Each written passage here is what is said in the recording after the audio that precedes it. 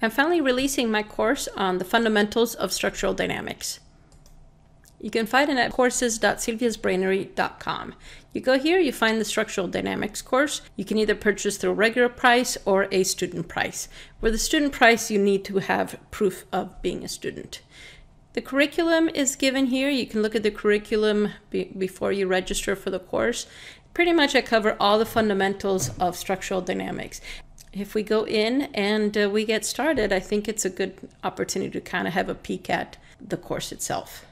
Once you purchase your course, you will find it in your dashboard of courses. So if I like to select this course here, it takes you in, and this is the framework. Hello, this is Silvia Mazzoni, and welcome to my first lecture on elementary structural dynamics.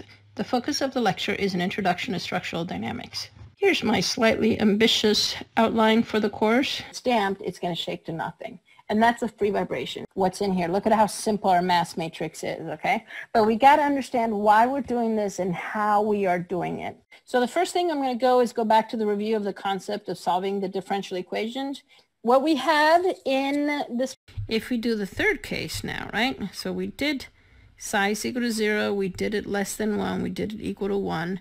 Okay, so today we're done with free vibration, and we're moving on to a forced vibration response. This is the free vibration response. No, do you remember in the end of the last lecture of the logarithm, if you plug in, cosine of omega and t is the same.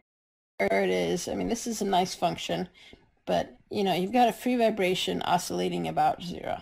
And I like reading my notes because I took the time in writing them, and the only thing that we can do, constant at every time step, make mistakes or more general for you, but it doesn't matter. You can always go from one answer to the other. This is important. Now what we've done is we have b sub n, so this is a vector, so this is the distribution between the different degrees of freedom, slash nodes, and then this.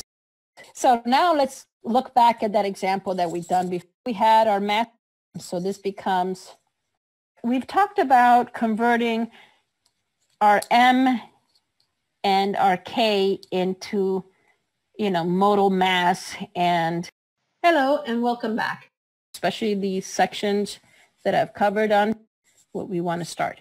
What do we know about this function? I'm going to go from here to here. I'm going to assume or more stability. Hello and welcome back. In this video, I'm going to give you a nice review summary. Types of loading. Remember, we've got simple loading, such as harmonics. We've got periodic loading, which are combinations of harmonics.